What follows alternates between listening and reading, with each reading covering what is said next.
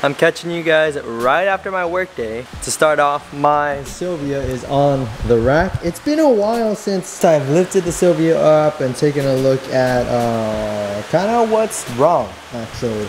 I was planning on doing a coolant flush today, but I realized I have another leak, so I need to address the 2 leaks before I waste money on coolant, if I do that. I believe that's for another day. Here's an update on my engine and how it's going. I have it down to the bare bones. I hear someone.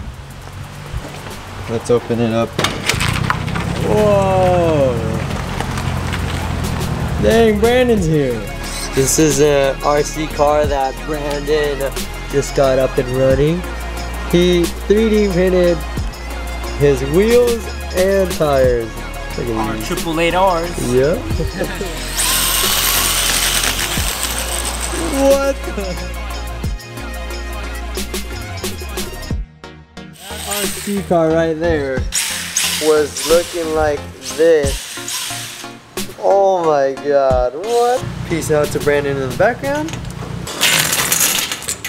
Guys, this is why you have awesome friends. I have Brandon, and he recommended that I showcase everything wrong with my car. It may seem that my car is in pretty good shape and pristine, but in reality there is flaws from everyday wear and tear. I mean, this car was in Japan at one point, and the weather over there, I'm pretty sure salt water got to the car and destroyed whatever it could until I went to California. Let's just start off with the car sitting down like this, and then we'll lift it up. First things first, there is 2 coolant leaks. In order to heat my car up, there's 2 hoses going to the heater core inside. There's the hose right there. That's where my coolant leak is coming from. I'm gonna try a couple solutions before I do a coolant flush like I was today. This one may be a little bit hard to see, but if you look down there, there's a little bit of green. So that is the color of my coolant, and there's another leak. My engine bay definitely is not the prettiest either. On top of that, this engine is non-turbo. These Silvias came in 3 different models. I have what's called the Qs. Out of the 3, Qs stands for Queen. There's one base model right below mine called J's, which stands for Joker. Then there's the last one, the one that everyone wants, which is top of the line, turboed and everything, K's. So that stands for King. I thought it was pretty amazing how they named these cars after some cards.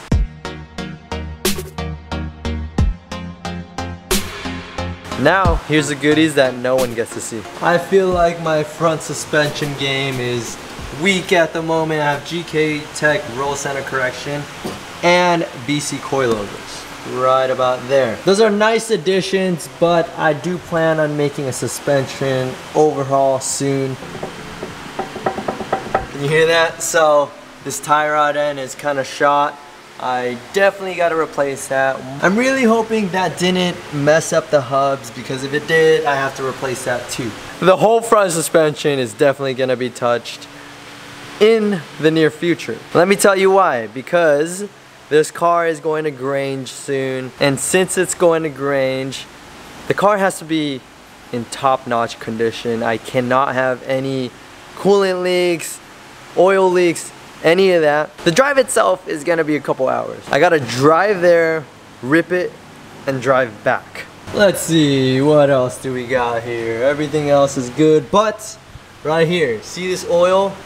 There's oil coming between the engine and trans. I do have to drop the tranny soon. I've been really meaning to do this. Gotta drop it, see if it's coming from the engine side or tranny. When I do get to dropping the tranny, I plan on getting a welded diff, and that's for good reason. I already know when I have the car at the height I want to, a welded diff will come in handy because I won't ever get stuck in a driveway. Don't look at it, but axle grease everywhere. Oh, that is disgusting.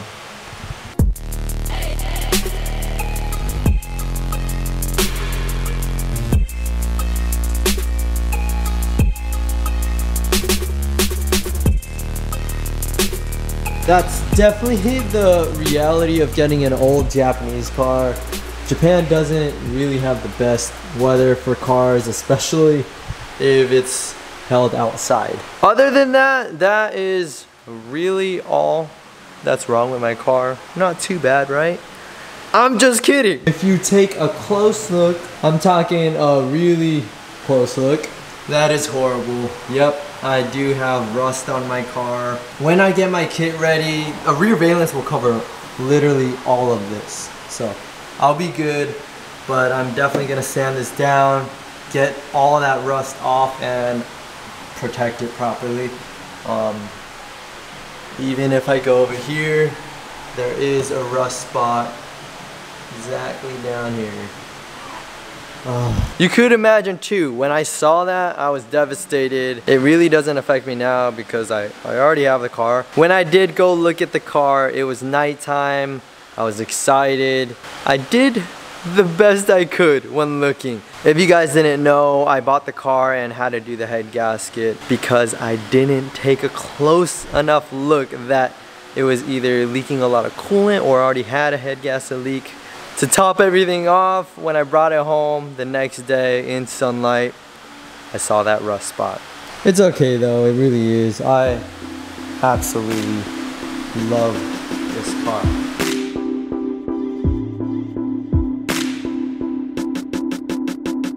Definitely a lot to address and work on. I hope you guys stick around and stay tuned for all that is to come with the Silvia. It'll get there for sure. This week was kind of a struggle getting to film a video. I couldn't decide on what to film and even what to work on, like car related. Since I do have one primary car that I work on and adjust things, it's kind of hard to come up with content. I really am thankful for having friends that support me and help me come up with these awesome ideas. If you guys enjoyed this video, go ahead and thank Brandon for coming up with that idea and inspiring me, motivating me to put out a video. I think that's about it. I hope you guys enjoyed seeing the flaws and realities of owning an old Japanese car. Anyways, thank you guys for watching and stay tuned for the next video.